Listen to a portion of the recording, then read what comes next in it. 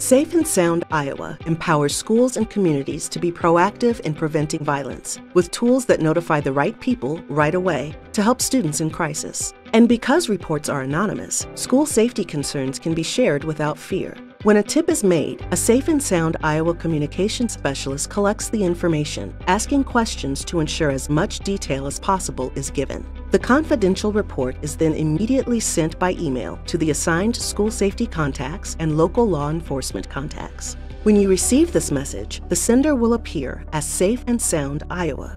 The email address will include the tip ID number and the domain name p3campus.com. The email subject will start with P3, followed by the tip ID number and the type of safety event that's involved. After opening the email, select the Click Here link. This will alert Safe and Sound Iowa that you have received the school safety tip.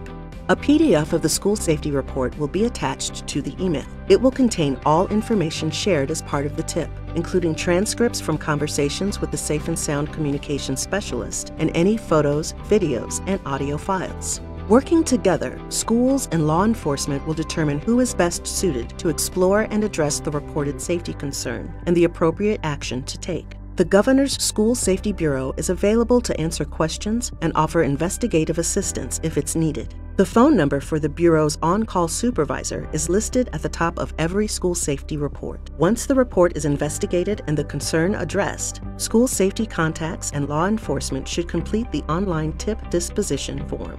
This form can be accessed through the link located at the bottom of the school safety report. A link is also provided in the original email notifying you of the report.